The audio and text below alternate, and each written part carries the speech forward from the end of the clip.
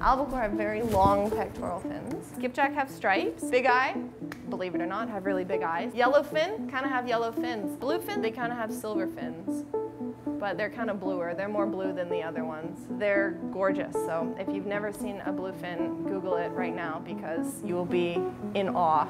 Yeah, they're phenomenal. About 3 hours before my second-year chemistry final, I was stressed because I probably hadn't studied enough. Ran off to the library and I was just kind of going through the titles and I came across a book called Song for the Blue Ocean. I thought the title looks good. The picture on the front had a leaping dolphin. Very false advertising, I'll let you know, because the first chapter was all about bluefin tuna. I was so hooked.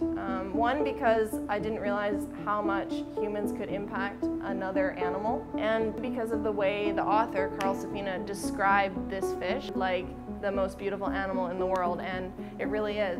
A giant bluefin tuna, among the largest and most magnificent of animals, hung suspended for a long, riveting moment, emblazoned and backlit like a saber-finned warrior from another world. There's Atlantic bluefin, which I guess you can guess where that one comes from. There's Pacific bluefin, and then there's Southern bluefin.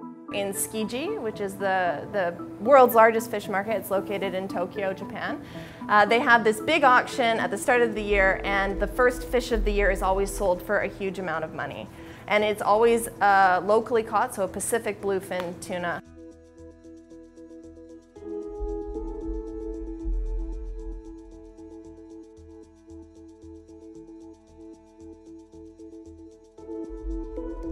In the Pacific, the stock population is about 3% of what we say virgin stock biomass, so the original abundance of fish, so 3% of what was once there, so it's not in good shape at all.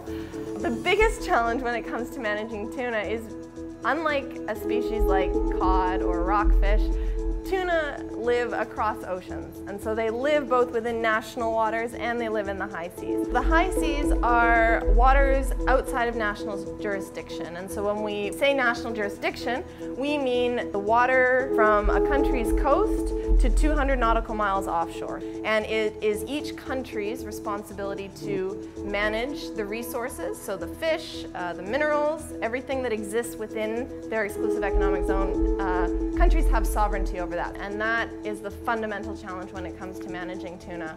And it always has been, because what one country does in terms of its fishing pressure will impact the stock as a whole, which will impact another country.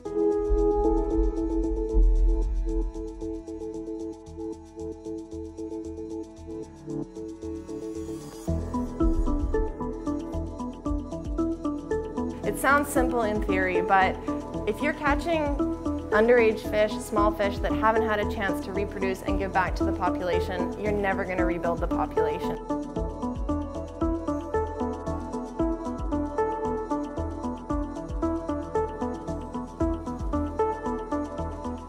I do have hope, and I think that people can change, and everyone cares for some reason, and so hopefully we can all speak the same language and fix the problems that we've created.